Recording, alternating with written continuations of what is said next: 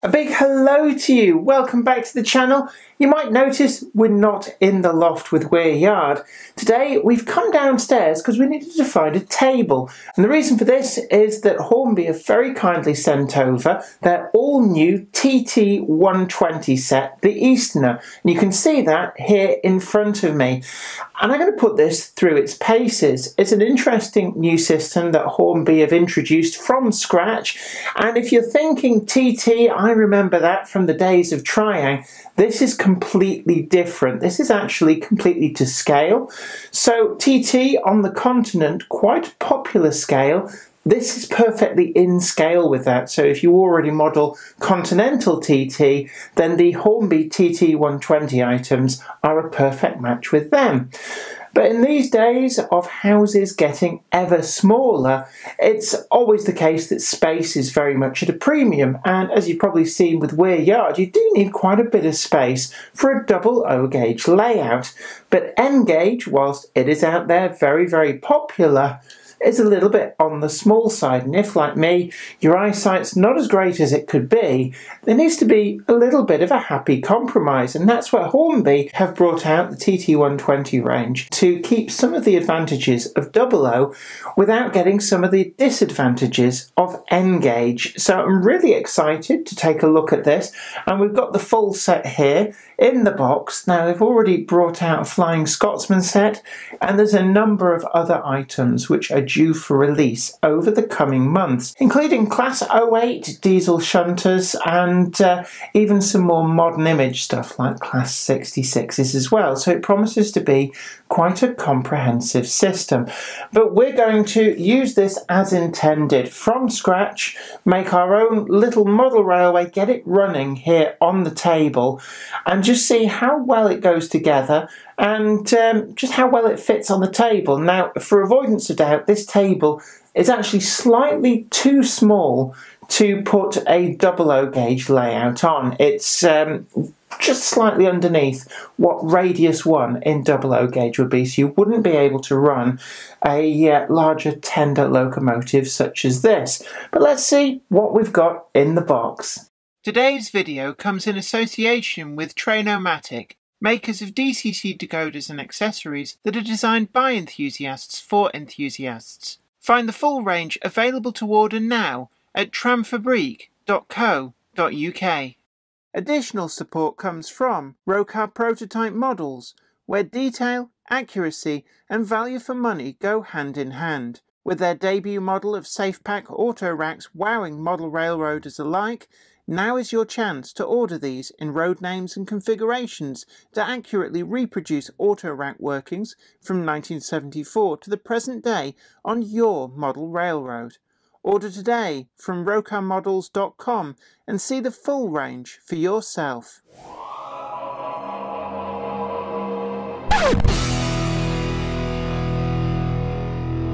We've got the box here, and one of the things I do want to try and show you is on the back. It's interesting, the picture of the contents showing the locomotive and the 3 coaches are actual size. So if you're stumped for wondering just how big they are, we've got a handy little reference there. We've also got a breakdown of the rest of the contents, and you do actually get quite a bit in the box. We've got the full ring of track. It's actually an oval, not a circle.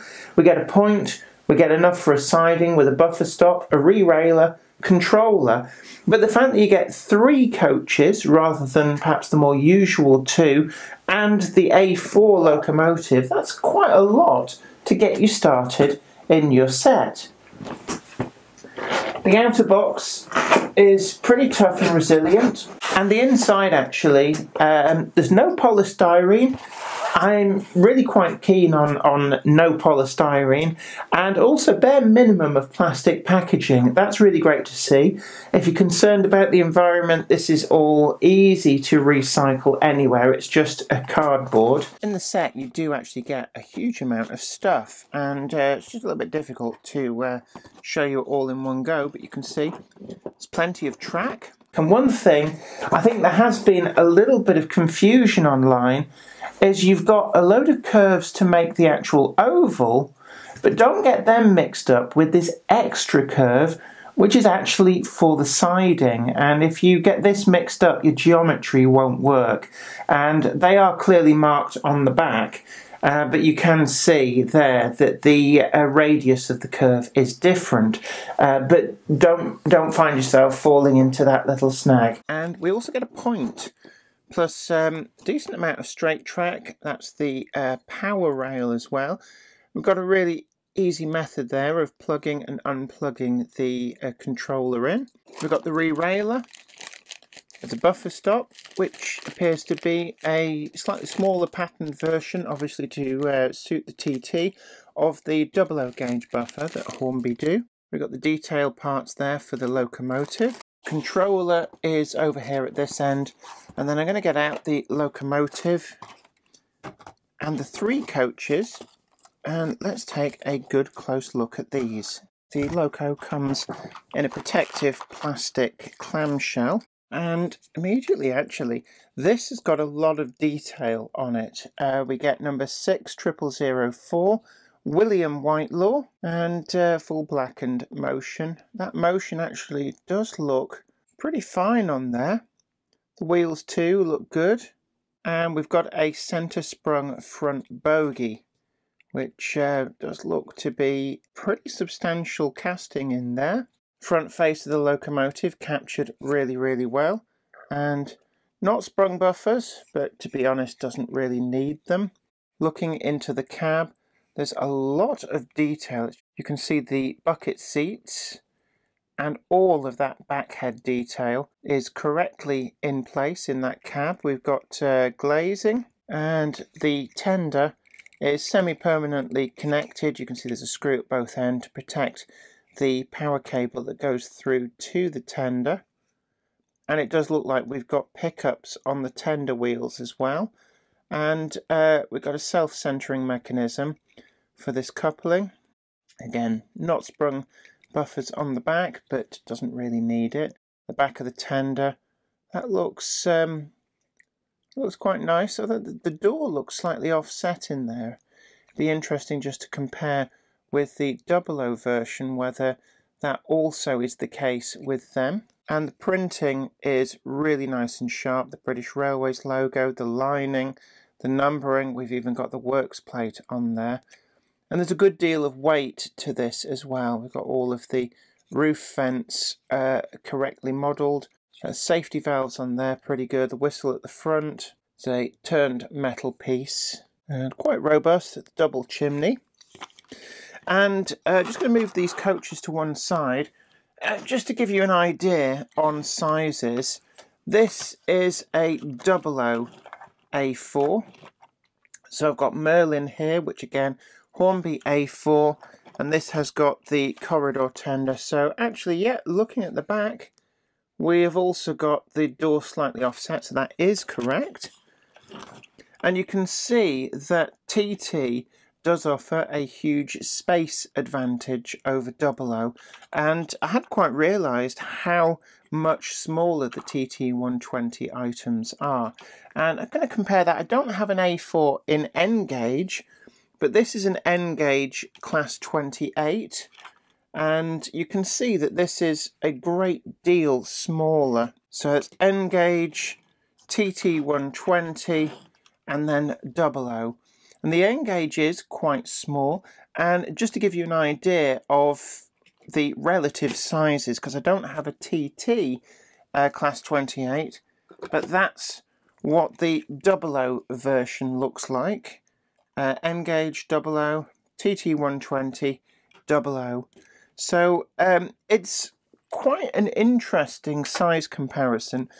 It's big enough over the N gauge that we do actually have a reasonable amount more space in there, which is important on a number of different levels. For space for decoders, speaker setups, that makes it a lot easier on that front, especially when we get down to the smaller locomotives like the Class 08 shunter, and also if Hornby bring out things like a TT120 version of their J50 as well, that will bode well for being able to get the full sound setup in them. These also feel a lot easier to deal with than N gauge when it comes to putting these on the track So getting the piece of track, you can see that the actual envelope there of N-gauged TT, quite a little bit smaller, and then there's a real presence to the TT, which is less so in N-gauge, and it makes the 00 seem positively huge. When it comes to the coaches, you get 3 in the set, which is a reasonable number for a train with a locomotive plus 3 coaches. The detail on these is pretty good, flush glazing, and I really do like the printing on the windows. We get all of the fine detail that you're used to in 00. Not sprung buffers, but you wouldn't expect that. These couplings, again, they are actually in a kind of NEM pocket, which is it's really good, because it does mean that if you want to replace them, I guess that is pretty easy to do. We've got the cam close coupling mechanism. We're used to that in 00. We get that too in TT120. All of the coach underframe details there are pretty good, reasonably sharp. And again, we've got all of that interior in the coach as well. End detail, steps and handrails there.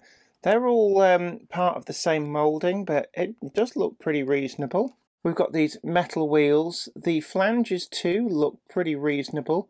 We don't have any oversized pizza cutter style flanges. And the bogies on there too. There's a lot of detail going on. These are not coarse items at all.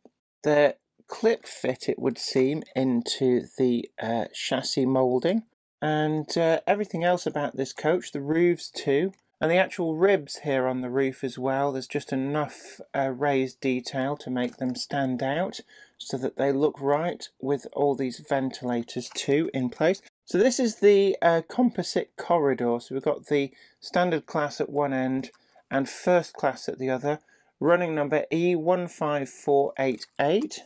The next coach in the set, we've got the brake second corridor, the BSK, and this is running number E34731. Again, printing and decoration is pretty good, flush glazing. I do like that interior. You're getting a lot of detail able to be present on this TT120. It does seem to be a compromise space-wise between what you can fit in 00 and the detail you can get in N-gauge, and it seems to take the best of both. Again, we've got that quality roof detail. And final coach in this set, we've got another composite corridor, 15480. So that is a different running number to the other one, which is good. We've not just got a duplicate. And again, it is a really quite nice offering. And I must admit, there's a pleasing feel to the TT120. And for those wondering, the comparison in size between TT120 and 00, you can see that you're actually going to get a lot more in a given space for TT120. And at the same time, not quite getting so small as to be difficult to handle, difficult to see the detail, difficult to get extra detail in, such as the sound fitting. And in that respect, the TT120 does seem to very much lend itself to those people who maybe don't already have a layout. Maybe space is a huge consideration. Maybe you put off N-gauge because it's just a little bit too small. And I know certainly people like me whose eyesight is not as good as perhaps it could be. You can't see the details so well. You can't easily get the N-gauge stuff on the track. The TT does seem to give you a deal of compromise on that. So there we have it. Those are the items that come in this set. One thing I will say about the controller is this does look to be one that you can use on other scales as well if needs be. It's a standard 12-volt DC controller, but we're just going to put that to one side. And let's get the track out and have a look at making up our layout here on the table. Literally, TT stands for tabletop, and that is exactly what we are going to be using here just like anybody's house might have. I'm going to keep that piece of track to one side. That's to go with the point, and we don't want to get that mixed up and make the geometry not work. The track itself actually has pretty much the same sort of fish plates that you're used to if you've been using other scales and gauges as well. And these are just a standard set track, so let's line them up, push them together, and start making up our oval. And these go together pretty easily. I'm just looking there, that seems alright. I'm just making sure that all is well. And you can see actually that this is fitting in the space we've got available quite well. We're not running any risk of getting close to the edges, so this can be set up and run without any worry of things getting knocked off. So there's our full curve for one end, and I'm going to put the power rail here, and every time you put a straight on one side, make sure you balance it with a straight on the other. And if you're wondering why I'm just throwing a rail over there every time I put one in over here, it's just to make sure that we've got a balanced oval, that we don't get carried away and end up using all the straights down one side and then find that actually we have not left us enough for the other. Once you get into the swing of doing this, this is quite easy. And you can see very, very quickly we've got this set out. So if you're a parent and you're putting this together for a child, then you can get up and running really, really quickly, which is quite important. There we have it. We've got our full oval set up. So I'm going to plug you in, but not turn on just yet. Plug this in. And this is quite a nice innovative feature. We've got a button on the top, press that down, and these prongs just slide in place. Turn our power on and just check. We've got a light coming on. That's perfect. And I am going to use this railer, because this I think is a great idea. That just clips onto the track, and then it's simply a case of running the locomotive and the rolling stock down the ramp. And then for coupling together, just very easily, no pressure really needed, just push them together and they actually just clip together. So there, and that's quite a nice positive hold that they've got. The coupling itself, it's reminiscent of the close couplings that Hornby do in 00 with a number of different items of rolling stock. Certainly the Grizzly Teak coaches come with what looks to be a little bit of a similar arrangement. So let's see now. And there we are, we're up and running. That's reasonably smooth as well. Let me get my glasses back so I can see.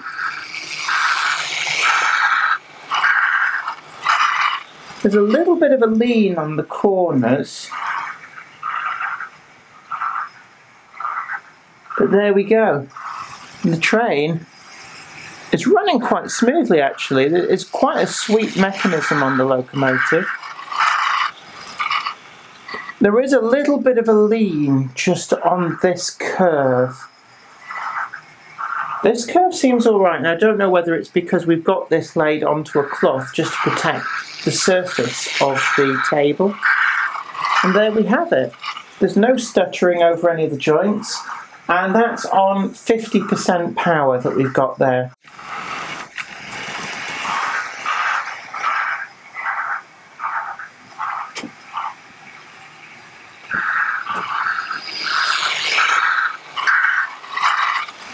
So the mechanism on this A4 does seem to be pretty smooth. I can get it running down to quite a slow speed, or I can get it up to quite a fast speed, and it holds the track quite well. There's a little bit of a lean on the corners, and I'm not entirely sure whether that's the curves or the cloth that we're laid on, but it doesn't seem to really affect the locomotive. And this is the perfect startup for a small family, maybe not a lot of space. This will run perfectly well on the table and then can be packed away afterwards. And you can run decent length trains, decent length locomotives, all within the space of a table, and it's quite easy to make up a small baseboard if you want to secure the track down and get to work with the track map that is available to form the basis for what is actually quite a convenient small model layout. And there's a whole range of buildings both forthcoming from Hornby, but also there's a lot of support from the likes of Pico as well.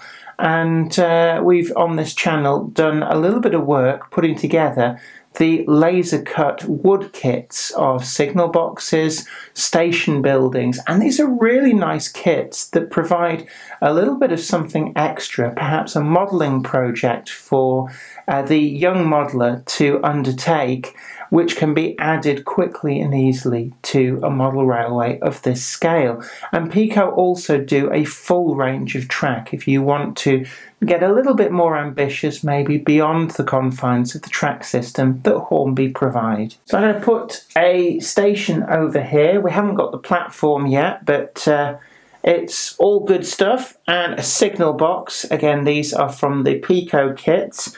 I'm going to put that near the point. And normally you'd put the goods shed on the siding, but actually I think it's always fun to have the train passing through. So let's just see if we can put these together and just make sure that the train can get through them.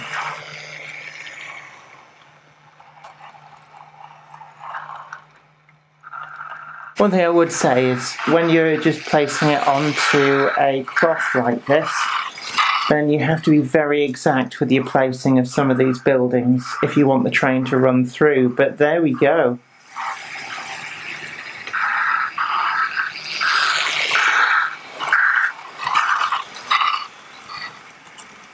And it's also the case that maybe too, if you're, say, going on holiday and you want to keep up with your daily dose of vitamin train, then this is a great set that you can pack and take on holiday.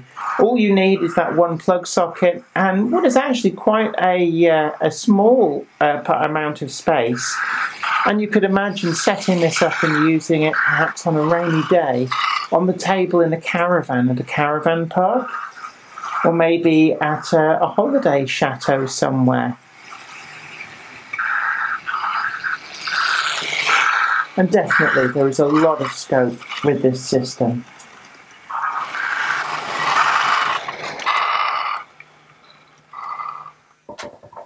I have to say, I'm having a lot of fun here. We've very, very quickly put together a nice little model railway. The TT120 is the perfect scale for running on a tabletop like this, for space-starved situations, and also for maybe for travel situations too. So I've had a lot of fun, and certainly I'd like to thank Hornby for sending over the TT120 Easterner set to give us a chance to have a good close look at it. And overall, this does get the thumbs up from me, and I'm really excited to see how the TT system develops as Hornby bring through more models to the market. One of the other things that Hornby have done with TT120 is it's to scale. And this is something that's plagued N-Gauge, 00 throughout the ages, where there's been so much fudging and compromise. TT120 is a bold move to move away from that and once and for all establish a scale and gauge that is totally to scale without any of the compromises that have dogged everything else. And it's also the case that that is exactly the same scale that's being used across Europe for TT120. And that means that for the first time ever, you can mix and match UK rolling stock and locomotives with European rolling stock and locomotives and have them all to exactly the same scale. Well, I hope you really enjoyed today's video and found it informative. Don't forget to tickle that like button and share this video too. And we've got a link down below that takes you to the Hornby website where you can pick up this set and all of the other items in the Hornby TT 120 range. But I'd love to hear from you. What do you think about this system? Do leave a comment in the comment section down below, and it'd be really interesting to hear, is this something maybe that you've bought a set? What have been your experiences with it? Or is this perhaps something that has sparked the modelling interest and is maybe on your radar? Or maybe this is something that you see as a great way to get a younger member of your family interested in the hobby. Do leave a comment, it's always great to hear from you. But until next time, please like, share and subscribe, and also you can check us out over on Patreon, and we've got multiple tiers to help you to support the channel to keep making the videos that you want to see. Also, do check out our full merch store in the description box down below, and until next time, this is me, Jenny Kirk, saying happy modelling, take care, bye for now. Today's video comes in association with Trainomatic, makers of DCT decoders and accessories that are designed by enthusiasts for enthusiasts. Find the full range available to order now at tramfabrique.co.uk. Additional support comes from Rocar Prototype Models, where detail, accuracy and value for money go hand in hand. With their debut model of SafePack auto racks wowing model railroaders alike, now is your chance to order these in road names and configurations to accurately reproduce auto rack workings from 1974 to the present day on your model railroad. Order today from rocarmodels.com and see the full range for yourself. I'd like to send out a huge thanks to everybody who supports me on Patreon, and an extra special huge thanks goes out to Anthony Kidson, Offshore Allen, Michael Lockie, Helen Sink, Gary Lewis, David Quinn, Sparky107107, George Botterini, Chris Moss, Robert Steers, Sam Yates, Dale Williams, John N from NC, NYMRish, Jonathan Foster, Peter, Clifford Ison, Larry W. Grant, NI Railways 4000 class, Ian Coulson, Alan Dickerson, Eddie Papere, Karen Nichol, Medwin Williams, Crossways Point Junction, 3B Rail, Jennifer Horton, Trains with Nick, and Simon Snow. Thank you. Without you guys, I couldn't do this.